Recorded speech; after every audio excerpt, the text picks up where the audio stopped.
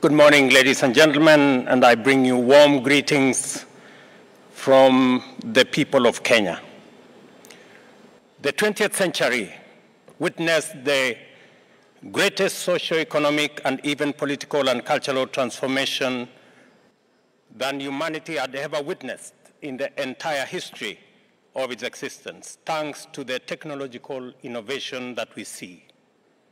It is easy to forget that the internal combustion engine enabled humanity achieve speed on Earth, flight across skies, and explore outer space, and that from atomic energy and nuclear power to the television and X-ray, as well as the microwave and magnetic resonance imaging, humanity was able to solve problems that seemed insurmountable for millennia, thereby unlocking possibilities which made new modes of economic and industrial organization inevitable, transforming societies, economies, and states for good. For all this, nothing in the past century compares in terms of sheer speed and scale of transformation, as well as implication for human well-being and disruptive socio-economic change with what we have experienced over the past few decades since the advent of computing and the miraculous explosion of ICTs, robotics, automation, machine learning, and of course, artificial intelligence. All change produces its winners and losers, just as in the petroleum-powered age. The silicon-powered era is caused a mass extinction of professions and ways of life and replacing them with new ones. Similarly, the possibilities unleashed by the new industrial revolution are also redefining the opportunity and threat terrains across sectors. There has never been a time when thresholds of change were not only periods of intense debate, but also controversy.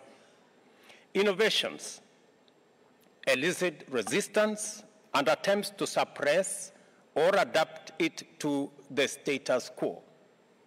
The fear of the unknown can be a real and huge drawback to progress, and governments, however, if they are to remain relevant, agile and responsive, must, as of necessity, move, facilitate, encourage, and champion change.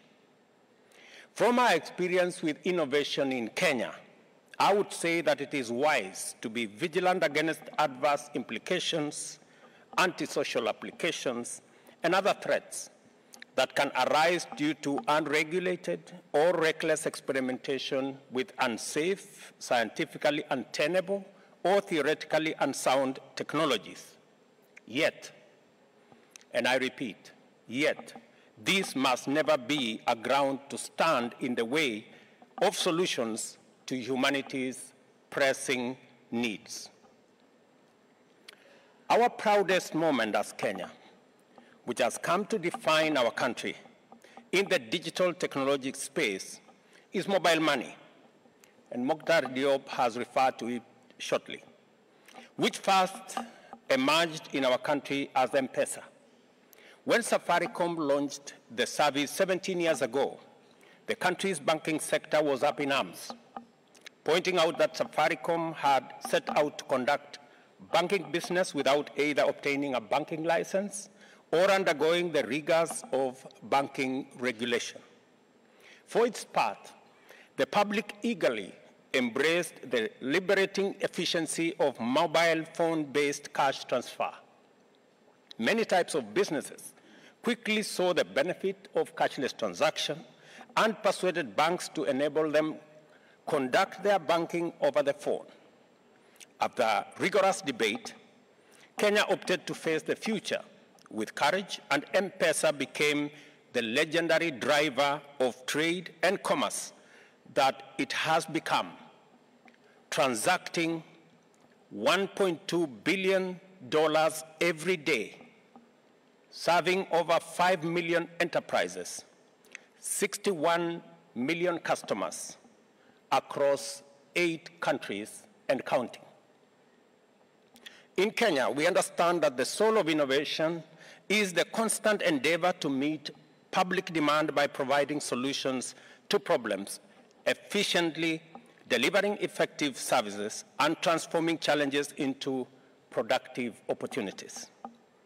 With this understanding, we have exploited our digital revolution to transform the public and private service delivery landscape, enabling government to reach more people, accelerating the performance of key sectors, serve the previously marginalized, achieve inclusion, and improve the well-being of all, especially vulnerable and disadvantaged groups. Using mobile phone-based digital technologies, we have, for example, been able to register 5 million farmers and facilitate timely last-mile delivery of appropriate farm inputs. In an economy powered by an informal sector which provides over 70% of employment and contributes to more than 75% of our GDP, our transformation agenda in Kenya dictated that affordable credit and financial inclusion be made available to the majority as a matter of urgency. The Financial Inclusion Fund, or the Hustler Fund, has made this nearly possible, liberating millions from predatory lenders through a digital lending and savings platform powered by our telcos.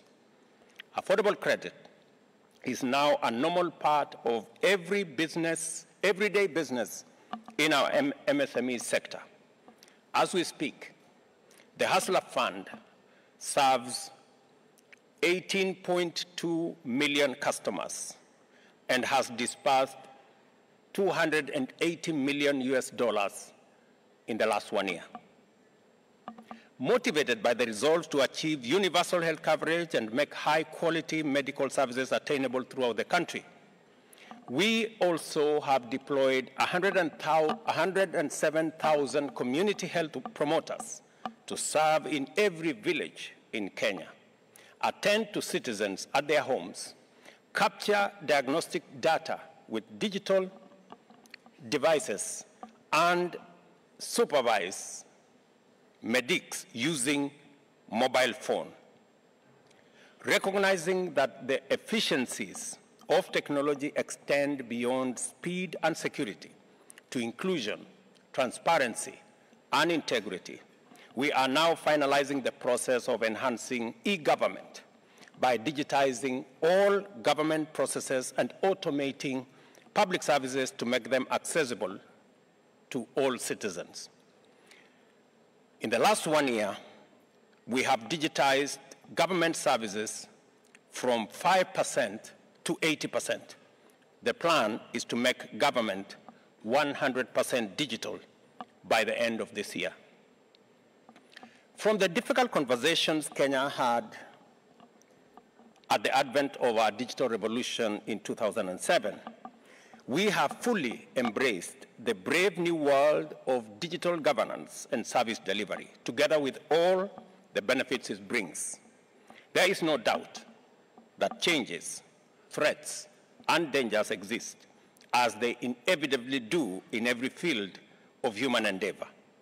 What is required is unrelenting vigilance on a global scale, achievable through collective action, involving leaders and citizens in the public and private sector, back home and internationally. I will give you a personal experience.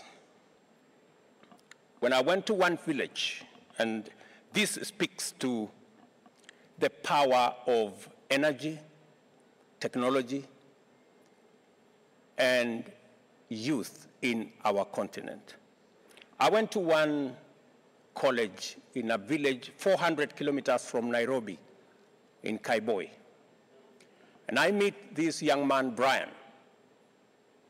And Brian is a diploma student who, because of the internet, because he has a computer and there is electricity, he now works for an AI company in Germany. Mind you, Brian does not have a passport.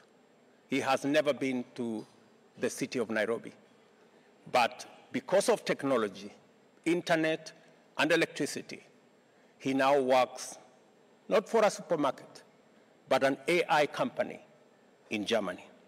That is what technology, innovation, power, and internet can bring.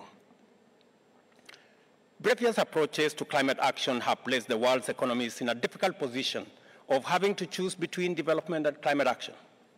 At the first African Climate Summit held in Nairobi in September last year, Africa defined its place in this discourse. With its abundant endowment of natural resources for green industrialization, including resources for green critical transition minerals, carbon sinks, and arable land, as well as the highest green energy potential from solar, wind to hydro and geothermal, Africa is the de facto epicenter of a green industrial revolution. It is no longer tenable nor sustainable to extract natural resources from Africa, processed elsewhere, using green gas-emitting technologies. Green industrialization in Africa will simultaneously address unemployment, reduce inequality, discourage migration, while enhancing manufacturing efficiency and industrial sustainability. All it takes is investment, which calls for a measure of boldness and intentionality, like that which channeled investments that turned the desert of Middle East to give us flourishing, futuristic centers like Dubai. We must not allow the fear of the future unknown deprive bright youngsters like Brian of opportunities. If we sacrifice the benefits of progress hoping for security, we risk losing both. And if ever there was a case for great urgency in formulating a framework for deployment of AI and machine learning, young Brian and his cohort places it in sharp focus. We must not hesitate to mobilize collective action and even anchor it through a dedicated multilateral agency concerned with how humanity will flourish on a thriving planet in the future, where we can all contribute resources and knowledge to improve our collective chances of winning now and winning in the future. Let me give you one final touch. Our tourism product has always been sustainable.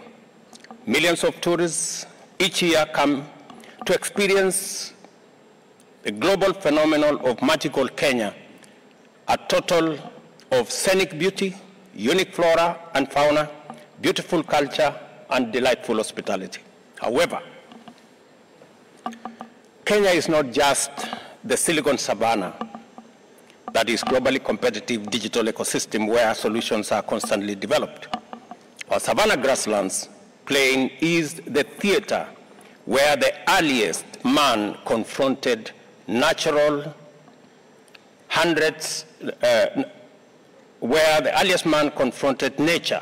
hundreds of millions of years ago. It has been scientifically documented that humankind's earliest ancestors lived in our country, with their earliest remains and settlements having been discovered in the Lake Turkana Basin to the north of Kenya. The story of early man is narrated through well-preserved ancient fossils scattered throughout our country, leaving no doubt that Kenya is the first home of humankind. On top of an already excellent and globally competitive tourism product, the people of Kenya have a message for all people throughout the world. Visiting Africa and coming to Kenya is more than tourism. It is an epic homecoming. And I dare say, welcome home. You will agree with me finally, that Dubai is a good place to contemplate the future of the world. In this place, we have seen that courage, imagination, and science are the values we need to confront a challenging future with confidence and are far more precious than silver and gold. I thank the Sheikh Mohammed bin Rashid Al Maktoum and his government for the unwavering dedication to progress through innovation and availability to engage in and facilitate robust conversations about humanity in the future. George Bernard Shaw said, "You see things and I say why, but I dream things that never were and I say why not." We must enhance our capability to continuously ask why not in order to stay ahead of a rapidly unfolding and wonderfully complicated future. That is why this summit is important. I thank you. Thank you, Your Excellency.